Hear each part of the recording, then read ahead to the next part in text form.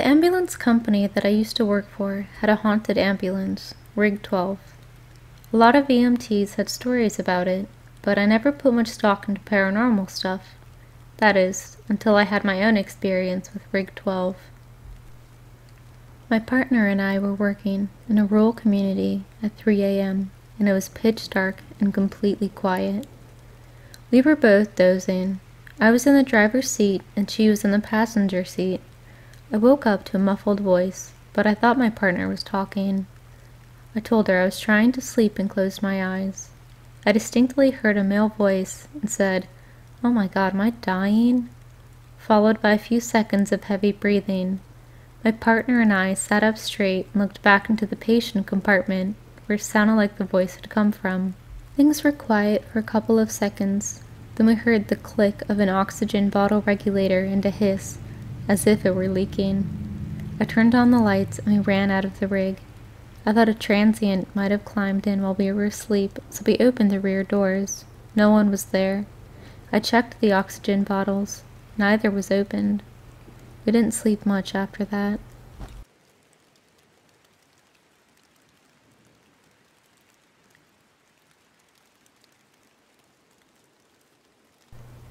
I've never lived in a haunted house, but my mother did as a teen. Other houses on her street had strange things going on too. A few homes away from her lived a family. One night the daughter went to bed with a bad headache.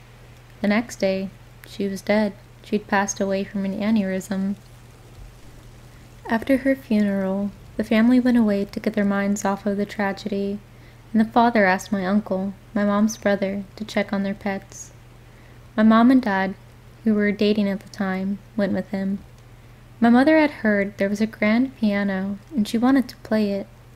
My dad was studying to be a veterinarian.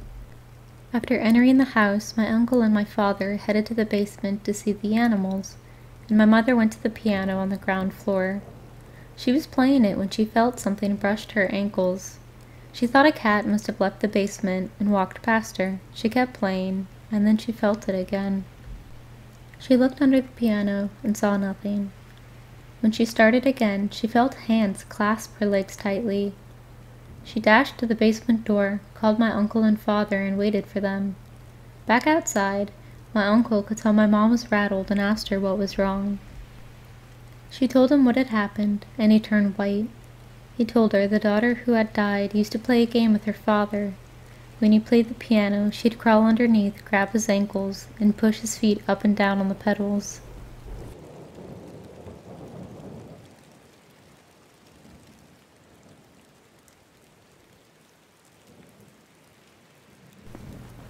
My neighbor Diane and I had a playful poltergeist for years. We called it Billy. I'd come home and find something put in a weird place, milk in a cupboard, toilet paper in the fridge, laundry detergent in the bathtub. Diane once called to ask if Billy had been around because she couldn't find a gallon of milk. We finally found it outside on her back steps, and sugar. Every morning, my sugar bowl was empty. When I'd had enough, I would point to Diane's home and yell, "Go see Diane." Within 5 minutes, I'd get a call from her. "Thanks a lot," she'd say. He'd gone and pulled shenanigans at her place. This occurred for the entire 2 years we lived there. No one believed us, not even our husbands. My mother thought someone was stealing from us when we were sleeping or out of the house. My sister believed something was going on, but didn't know what. I still can't explain any of it.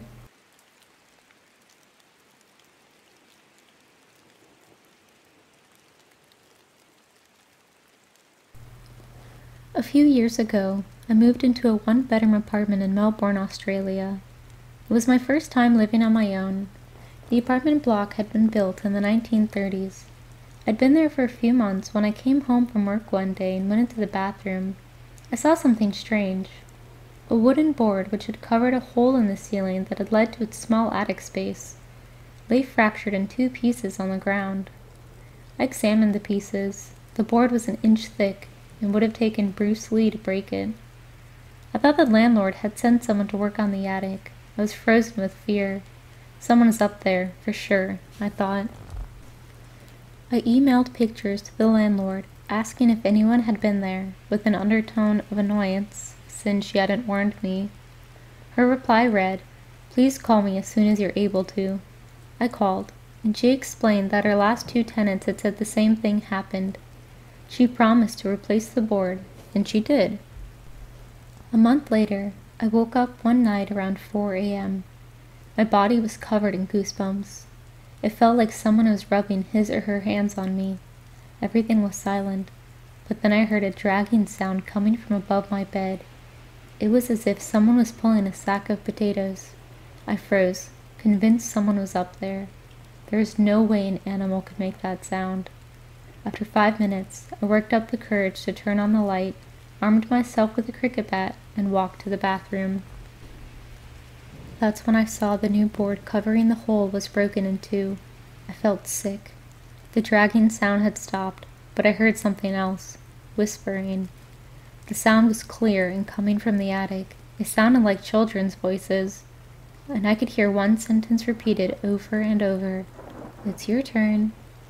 It's your turn."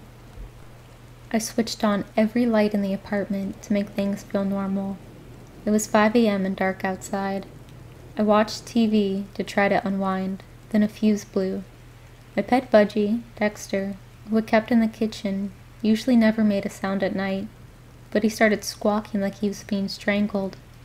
I'd never heard him make those sort of noises. He was screaming. I grabbed my car keys, ran out, sat in my car, and waited there until the sun came up. When I saw people walking their dogs, this comforted me enough to go back in.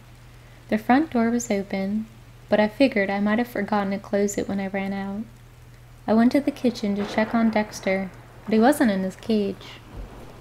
I felt sick again. All my windows were closed, so I looked everywhere inside. When I walked to the bathroom, I heard splashing. Dexter was half drowned in the toilet.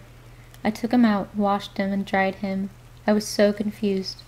At 8 a.m., I called the landlord and gave her a watered-down version of the night. "Oh wow, you heard the whispering too," she said.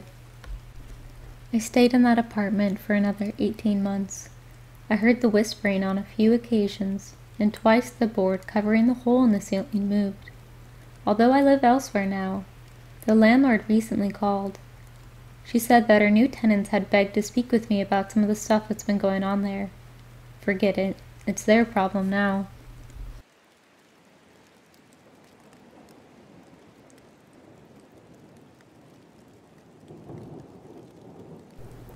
One night when I was 10, I was woken up by my bedroom door opening, followed by someone sitting on my bed.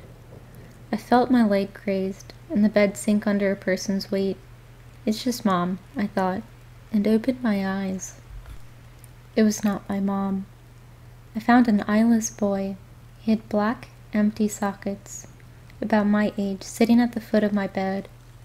He extended his hand, and in it was a little box.